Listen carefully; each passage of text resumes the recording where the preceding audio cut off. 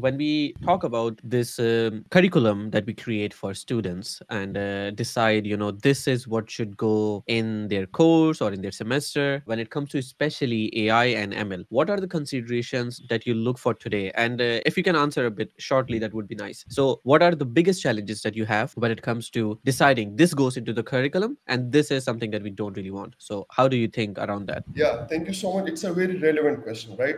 Most people have this question in mind. So, answering this question, there are multiple categories, while tackling this particular question. Like, personally, I am supervising many FYPs, right? Like, a student comes to my office and they ask me, like, sir, we have a proper idea and it has a proper viability, but we are restricted in terms of resources. Like, this is the common, we are on the same page, like, universities don't have the sufficient fund, considering the surge of artificial intelligence, machine learning lab. Like, personally, I think I can do everything if you can give me the proper infrastructure. So Okay. I personally think we need to have proper resources. We don't think like we will not be able to implement our thoughts into tangible things. So resources are the main key. Easy. So, if I summarize, then one of the biggest challenges, according to you, is Yeah. essentially having the funding and the infrastructure for the Yes. courses. And if that can be solved, then we already have some talent. Uh, That's interesting.